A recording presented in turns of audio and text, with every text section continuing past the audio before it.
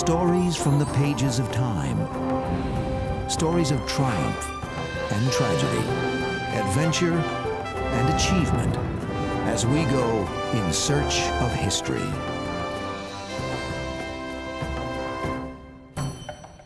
Return to the world's first great center of learning, a place where scholars were kings.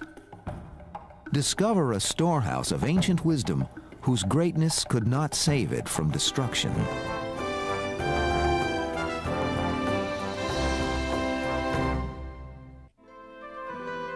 The library at Alexandria in ancient Egypt was more than just a library. It was the first world research center.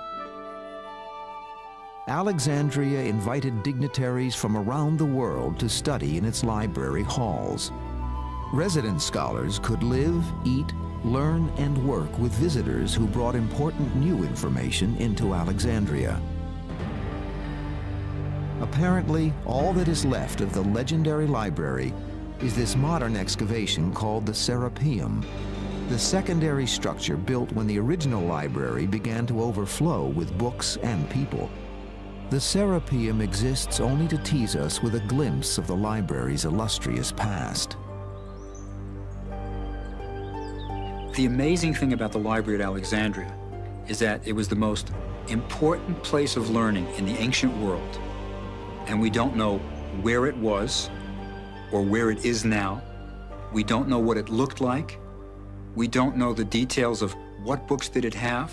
We don't know everybody who was there. There's more that we don't know than we do know. Yet it was the most important event, perhaps, in the intellectual history of man.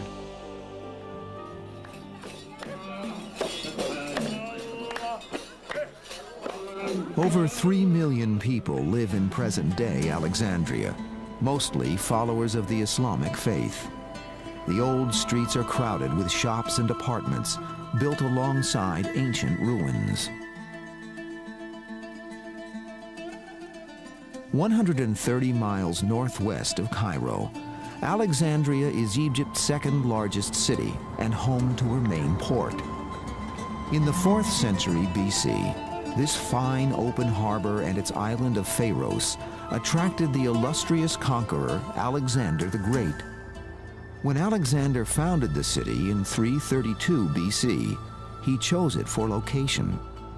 The Mediterranean Sea, the island of Pharos, and proximity to the river Nile made for a good naval base. The natural harbor allowed easy access to all the nations in the fast-growing Mediterranean. Widespread trade and other civilizations were accessible. Alexandria was ideally suited to be the world's new center of thought and cultural activity. As Alexander the Great looked out into the empty harbor, he held a clear vision for the city that would bear his name. But why would a warrior like Alexander care about a library?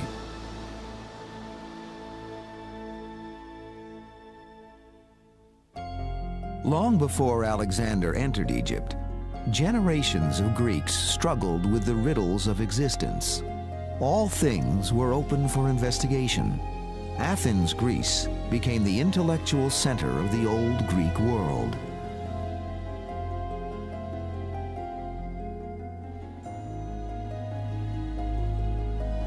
Discourse and debate were respected pastimes. Public speaking produced public scholars who became celebrities. In the 5th and 4th century BC, men like Socrates, Plato, and Aristotle were working in Athens. They were the popular and controversial policymakers of the day. Their early teachings are the foundation for modern thought. And yet the lives of these early intellectuals intersect with that of one of history's finest generals, Alexander the Great. The tradition is that Alexander was taught by Aristotle. And Aristotle, of course, was taught by Plato, who in turn was taught by Socrates. Plato and Socrates believed that the senses mislead you, that if you can see it, you shouldn't really believe it. They believed in eternal, unchanging truths, which are known by the mind, not by the senses. Aristotle turned this around. Aristotle said no, nothing enters the mind except through the senses. And he, in turn, taught Alexander the Great. Alexander was born to King Philip, the ruler of Macedon, the most rapidly expanding state in the Greek world. Naturally, King Philip wanted the best tutor in the land for his royal son. So at the age 13, Alexander was turned over to the great philosopher Aristotle. The tutor filled the young warrior with a passionate love of learning. Educated men are as much superior to uneducated men as the living are to the dead. The fate of empires depends on the education of youth. Aristotle the philosopher, 4th century BC. Alexander valued knowledge as a tool for power. On his quest to conquer the world a decade later, Alexander carried Aristotle's copy of Homer's Iliad with him into battle. The warrior was also a poet. Leading his massive army across Asia into western India, the gifted young commander inspired admiration. His campaign to fend off Persian rule shot like a spear through the ancient world, winning Alexander the support of armies, kingdoms, and countries. In the fall of 332 BC, Alexander crossed into Egypt early in his world campaign. Egypt, then a Persian province, hailed Alexander as a liberator from Persian oppression. Welcomed as a ruler, Alexander was crowned Pharaoh of Egypt. For almost 3,000 years, Egypt had been ruled by godlike pharaohs. Those ancient pharaohs were the link between their mortal subjects and the gods themselves. Egyptian pharaohs were thought to be gods in life and after death.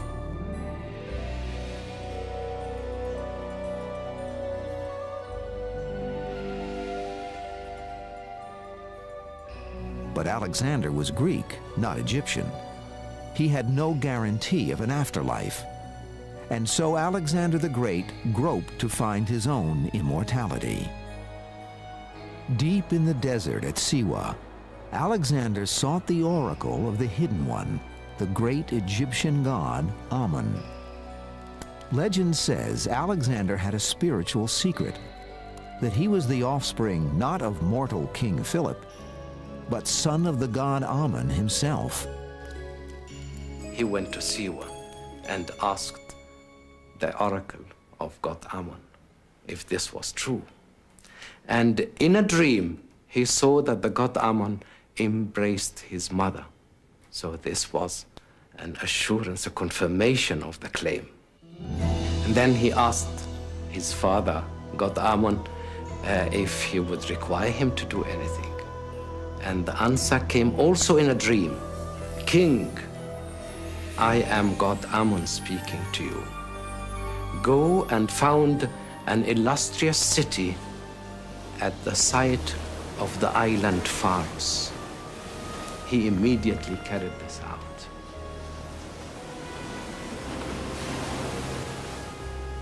In the dream, the god Amun embraced Alexander's mother, while in reality, Alexander embraced Egypt and founded Alexandria. In 332 BC, he decreed his city would be the center of learning in the known world, a cultural magnet drawing on talent from afar. At the heart of the city would be a teaching institute on which other empires could be built, a warehouse of science and literature. The library would be a self-contained universe of accumulated wisdom. Architects laid out the plans for the new city.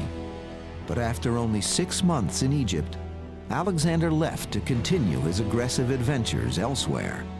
It seemed as though he would conquer the world. But in 323 BC, weakened by wounds and fever, possibly poisoned, Alexander the Great suddenly died.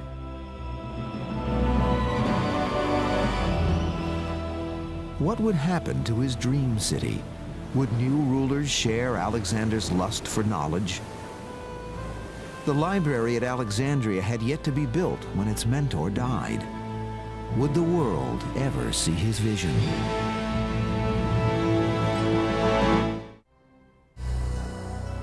With the founding of Alexandria, a bright new period of Greek history began. It was a dawn of new leadership and a new way of thinking. When Alexander the Great died, his Egyptian kingdom was taken over by Ptolemy, Alexander's most trusted general, who would build the library Alexander envisioned. Ptolemy I started a dynasty, a series of kings from the same family who would rule Egypt for almost 300 years. Ptolemy I made Alexandria the capital of Egypt, but still the city faced powerful competition from ruler generals of other countries. They competed with one another in power, in wealth, and grandeur. One field of competition was culture. And Ptolemy wanted his city not to be only a capital of a powerful country, but a center of enlightenment, of knowledge, and of learning. The original Alexandrian citizens were local Egyptians, the Macedonian Guard, a large Jewish community, and Greek immigrants. Thanks to Ptolemy, Alexandria immediately began to attract influential scholars from around the Greek world. Ptolemy I was a man of iron will and intelligence. He surrounded himself with a circle of important men advanced in the fields of literature, philosophy, and science.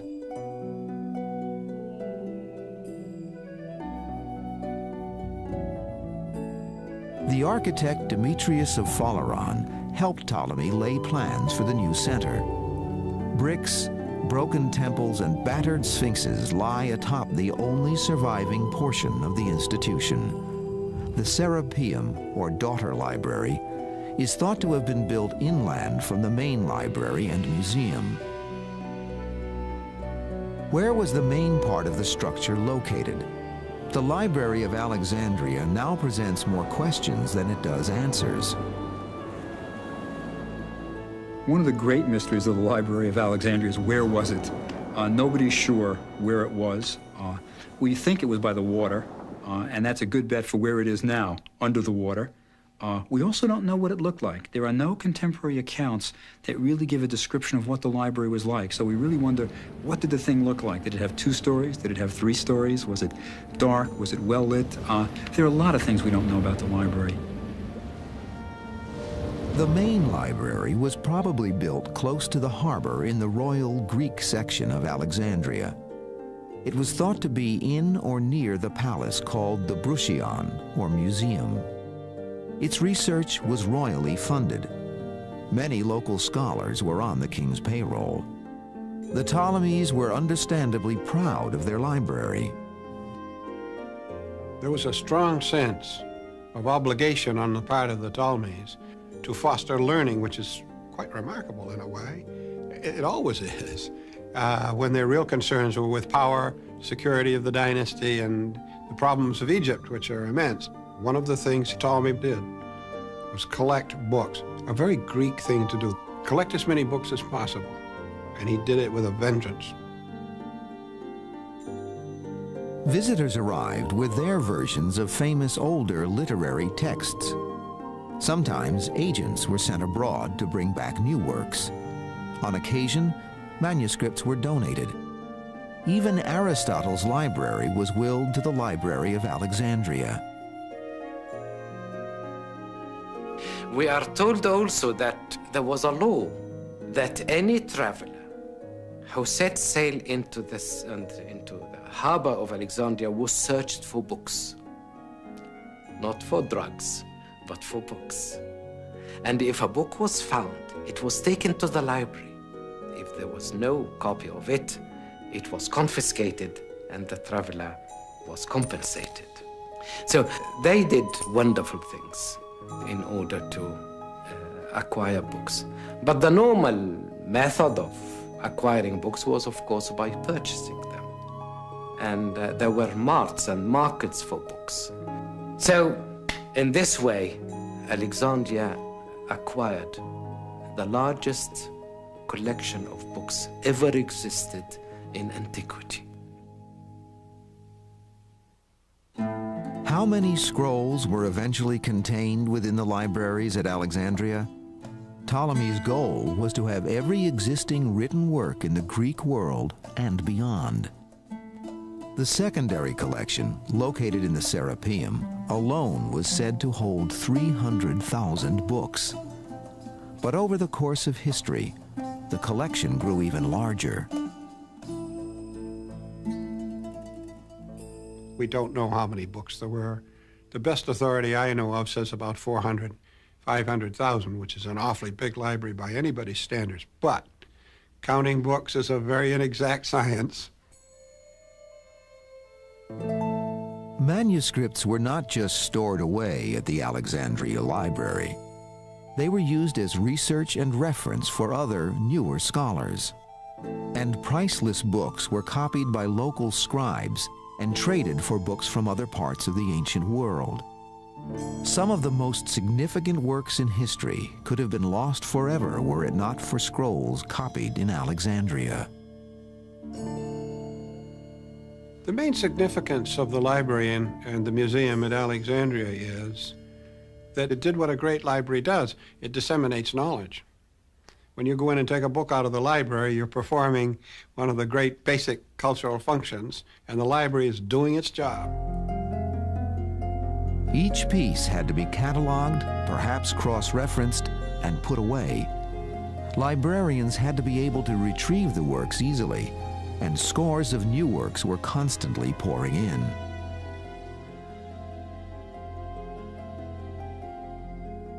Along with more material for the library came more visitors. Scholars were drawn to Alexandria, and their presence enhanced its reputation as a cutting-edge center for learning and knowledge. Herophilus, the anatomist, established an in-house medical school at the Bruchion. Before Alexandria, doctors used animals to research human anatomy. Long before anesthetized operations were performed, it was rumored that scientists in Alexandria operated directly on living men. No evidence for this charge exists, but Herophilus was among the first to perform medical examinations on humans after their death. The Greeks were prohibited from doing dissection by tradition. It was prohibited to cut the human body. It was almost a sacrilege for the Greeks. But on Egyptian soil, you had the tradition of the Egyptian embalmers, who for 3,000 years had been dissecting bodies. So at the medical school in Alexandria, for the first time, physicians could practice on human cadavers. And in Greece, in Athens, for example, there were physicians who often said, I wish I had studied at Alexandria because they could do human dissection. So the library at Alexandria was, in a sense, more free than any other place, especially the medical school, and this was an important feature of it. Besides literature and medicine, Alexandrian research under the Ptolemies favored mathematics.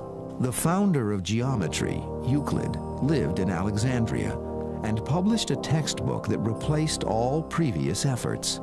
He also opened a school. The geometry you studied in grade school is, of course, from the Alexandria Library. Euclid, who codified the results of the basic theorems that others had made. And you will still see in an ordinary, everyday paperback introduction to geometry the name of one of the men who worked and studied at the library. Little is known personally about Euclid, but one legend remains. When Euclid showed the new work to King Ptolemy, the king asked if there was a shortcut to knowledge. Euclid's reply, "There is no royal road to geometry." Ptolemy worked tirelessly to build the library, but as he grew older, he looked to his son to govern the land of the pharaohs. And when Ptolemy died in 283 BC, Ptolemy II became the sole ruler of Egypt. The great Ptolemaic dynasty would continue almost 300 years until Cleopatra's death and leave its indelible mark on the Library of Alexandria.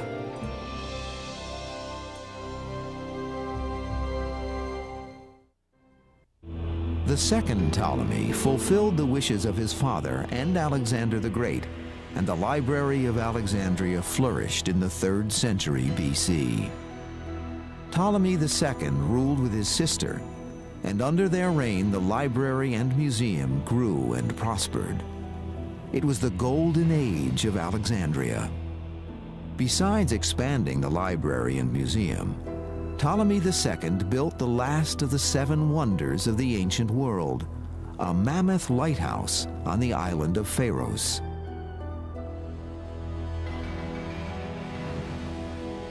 Today, the foundation of the ancient lighthouse is buried beneath this comparatively modern Islamic structure, the military fort at Tayet Bay.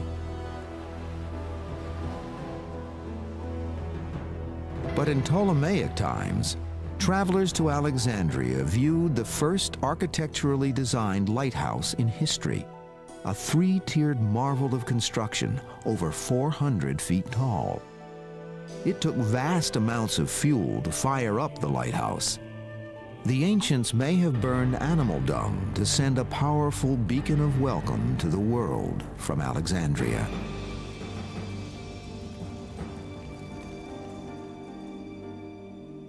Travelers, guided by the lighthouse, were drawn into the library, lured by the treasures in its bounty of scrolls.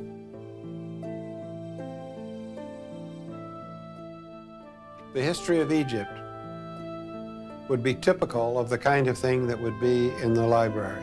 Histories and records and literature would be an example of the kind of records necessary for a scholar to do research with.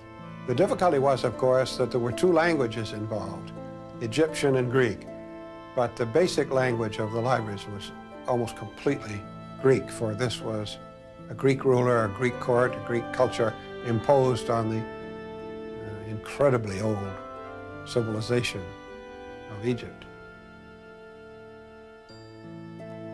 The library was a storehouse for all types of literature.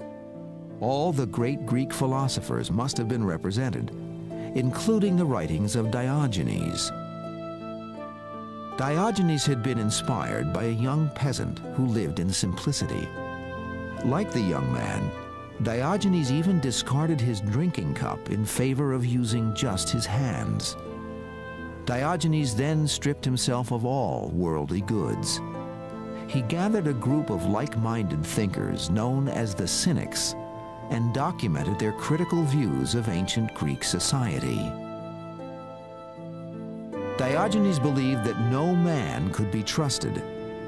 Legend tells of his lifelong unsuccessful search for an honest man.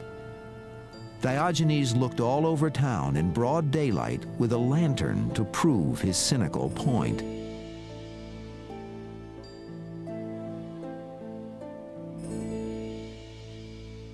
The manuscripts of Diogenes the Cynic were but a fraction of the library's immense collection. The library in Alexandria was really unique in an important way. It was eclectic. They wanted everything. It wasn't just Greek culture that they were collecting. They wanted Babylonian texts, they wanted Turkish texts, they wanted everything they could get. They wanted the Hebrew Bible. According to legend, the earliest Greek translation of the Old Testament was written in Alexandria under the guidance of Ptolemy II. He is said to have requested 70 Jewish scholars to translate and copy simultaneously the Hebrew books of law.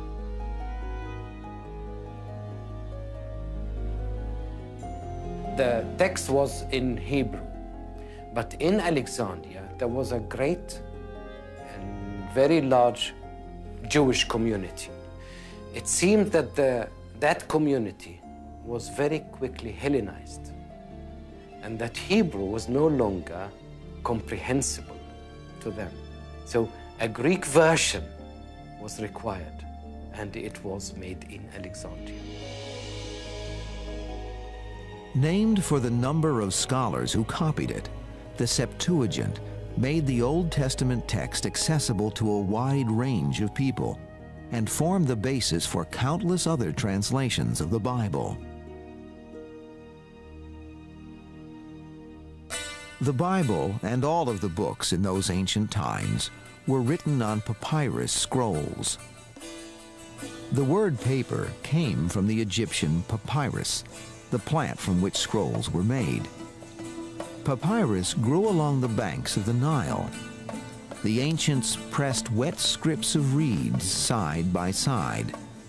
They were pounded flat, and when dry, could be written on with pen and ink.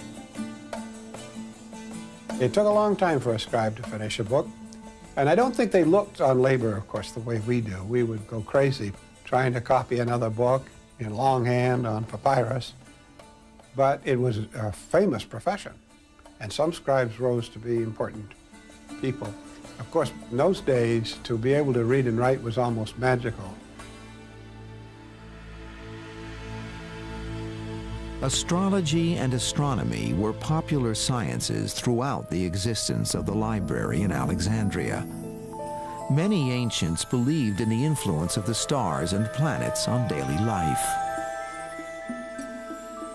The belief was, of course, that as above, so below. What happened in the heavens influenced what was on Earth. So astrology was part of astronomy, and astronomers were astrologers, and astrologers were astronomers. In order to predict what happened on Earth, you had to accurately observe what happened above. In Alexandria, Aristarchus first figured out that the Earth revolves around the stationary sun.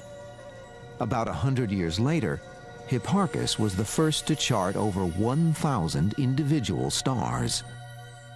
He even figured out the length of the solar year correct to within 7 minutes. The library must have been an exciting place to be at. I mean, this was the closest you had to a government grant, where you could just do what you wanted to do and be supported. In the air was the sense that study everything for its own sake and just try to put everything together for figuring out the mysteries of the universe.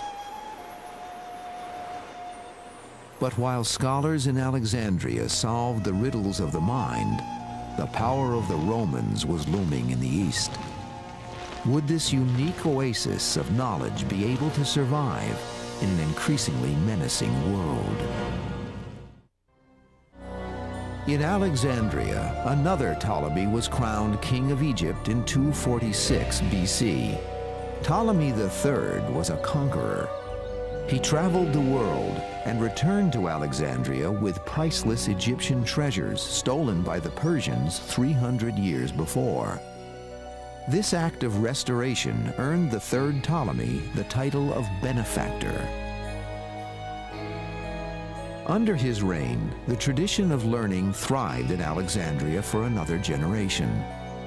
About 235 BC, the honored position of chief librarian was filled by Eratosthenes.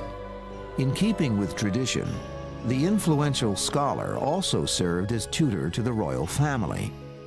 The 40-year-old scholar was skilled in a variety of subjects, from poetry to science.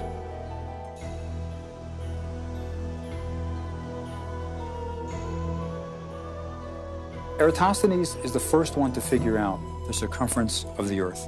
Now, it's important to note, we were all taught in school that Columbus is the one who showed that the Earth was round. Educated Greeks knew that the Earth was round well before Columbus. Even in one of Socrates' dialogues, he says, when we describe the Earth, we know that it's a sphere suspended in the heavens. So it was known that the Earth was round. The question is, how big was it? By observing shadows cast in Alexandria and in the south of Egypt at noon on the same day, and calculating the difference between the size of each shadow and the distance between the two locations, Eratosthenes was able to figure out the circumference of the Earth. He said the Earth was 24,650 miles around. Amazingly, he was accurate to within roughly 200 miles.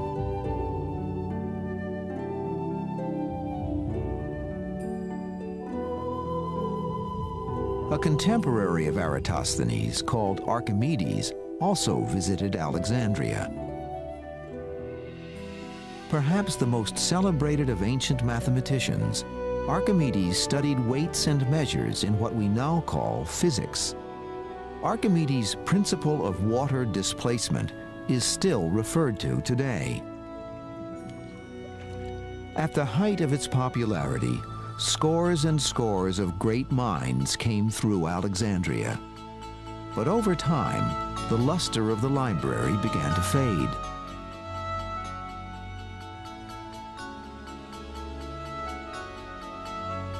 The reign of the fourth Ptolemy marked the beginning of the decline of the dynasty and of the library. Other world centers of knowledge emerged as replacements. Near the Aegean Sea, the library at Pergamum was a rival to Alexandria in culture and splendor. And as the influence of the Romans spread out through the world, even Egypt's great Ptolemaic dynasty came under the threat of Roman rule. In 48 BC, when the Roman general Julius Caesar came to Egypt, the ruler of the land was 19-year-old Queen Cleopatra, perhaps the most famous and fabled of all the Ptolemies. The mythology surrounding Cleopatra begins with her very heritage. We often think of her as an Egyptian. No, she was a pure-blooded Greek. She was the direct descendant of that Ptolemy who was one of Alexander's field commanders. She was the undoubted Pharaoh, the god queen of Egypt. She had high intellect and was quite an extraordinary person by any standards. Cleopatra faced Julius Caesar without fear. Although Caesar came to conquer Egypt, Cleopatra conquered Caesar's heart instead. At their first meeting, she was said to have emerged naked before him and disarmed the brilliant Roman with her charming manner and political savvy.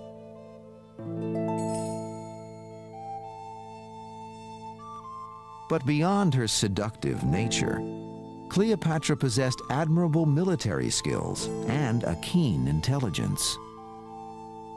The important thing is that Cleopatra was really an intellectual.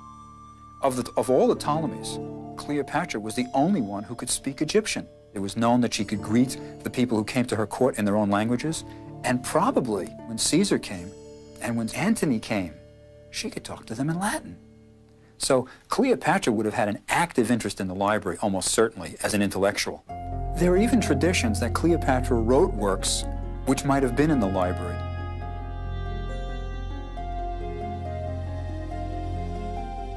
It was during the reign of Cleopatra that the tide of history first began to turn against the great library at Alexandria. When Cleopatra struggled for rulership of Egypt against her co-ruler and brother, Caesar sided with Cleopatra and found himself embroiled in an Alexandrian civil war. Caesar's navy was no match for the fine Alexandrian vessels, and soon he was surrounded in the harbor. Caesar found himself encircled, resorted to the use of fire, and he set fire in the enemy's ships. The fire destroyed ships at sea and in the docks. And here, the account of Caesar himself stops. A century later, we have more details that the fire was not limited to the ships, but extended to the closer parts of the city, near to the harbor. And Plutarch, who knew Alexandria very well, and who visited Alexandria, says that the fire extended from the docks to the great library of Alexandria. According to the ancient historian Plutarch, the library was accidentally destroyed by a fire which spread from the harbor. But some modern historians believe that the fire destroyed warehouses containing only a portion of the Alexandrian scroll collection. Did the Library of Alexandria rise from the ashes to continue its tradition of teaching? After Caesar's death in 44 BC, his successor, Mark Antony, offered Queen Cleopatra thousands of books purchased from the rival library at Pergamum. This offering was perhaps made to replace the books burned by Caesar. Mark Antony, like Caesar before him, sided with Cleopatra against the opposition in Alexandria. But in 31 BC, the two were defeated at the sea battle of Actium. Mark Antony committed suicide, and his lover, Queen Cleopatra, soon followed suit. Legend tells us she placed a snake to her breast, and soon after being bitten by the asp, succumbed to its poison and died. More probably, Queen Cleopatra drank a poison which killed her. But whatever the cause, the Ptolemaic dynasty, which had founded and funded the Library of Alexandria, ended with the death of Cleopatra in 30 BC. If the civil war in Alexandria and the demise of a dynasty could not destroy the tremendous library, what could?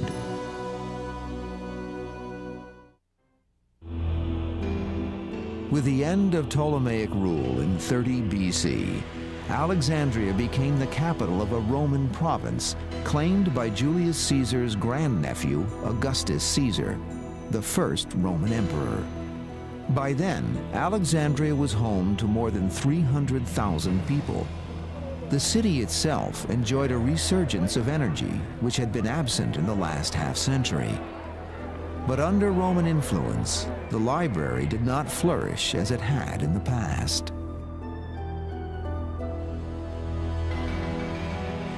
The Romans had a different concept of learning than the Greeks. They weren't into it for its own intellectual enterprise, for the sensuousness of just pure learning, of pure reason. So the Romans, when they come in, they love the trappings, they like being mummified, they love the idea of immortality, but supporting the library is another thing. But still, the Library of Alexandria continued to produce scholars bent on discovery. Claudius Ptolemy, a Roman of Greek descent, was born around the end of the 1st century AD. He was educated at the library and museum and published books on world geography and science. Using the work of Hipparchus before him, Claudius wrote volumes of works on astronomy and astrology. Claudius promoted the idea that the Earth was the center of the solar system. This became known as the Ptolemaic system of astronomy and was used up through the 16th century. I know that I am mortal and ephemeral, but when I scan the circling spirals of the stars, no longer do I touch Earth with my feet, but sit with Zeus himself and take my fill of the ambrosial food of the gods. Claudius Ptolemy. Claudius Ptolemy lived during a relatively peaceful time in Roman history.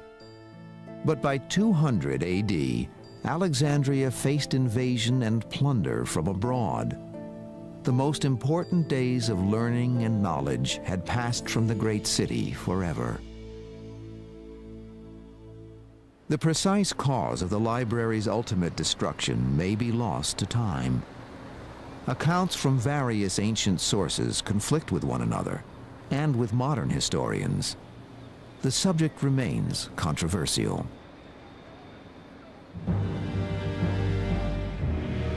By 400 AD, paganism was outlawed and Christianity prevailed as the official religion of the Roman Empire.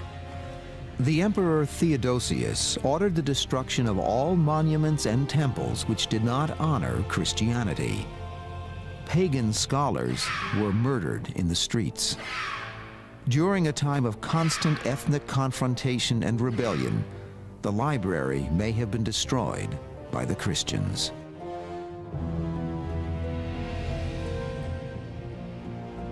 In 616, Alexandria was overrun as the Persians conquered Egypt. The same century then brought Arab conquerors to the land of the pharaohs, and with it, the Islamic religion of Muhammad. This was perhaps the point in history when the library was finally destroyed. I think most people today who studied the problem would say that the real destruction came when the great Muslim army crossed the Delta, took and sacked the city.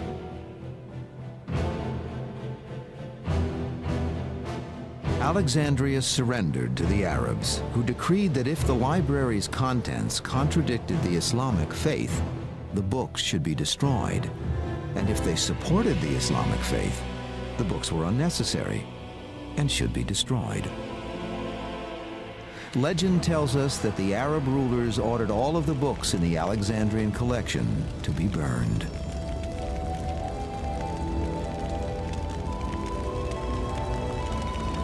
All of the stories surrounding the decline and destruction of the Alexandrian library combined may provide the truth.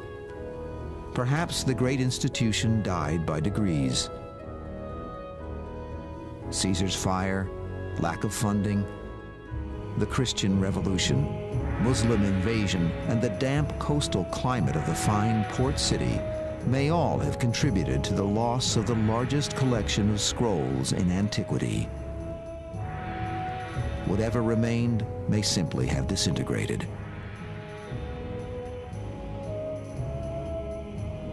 Perhaps what is important is not how the library disappeared, but that it ever existed.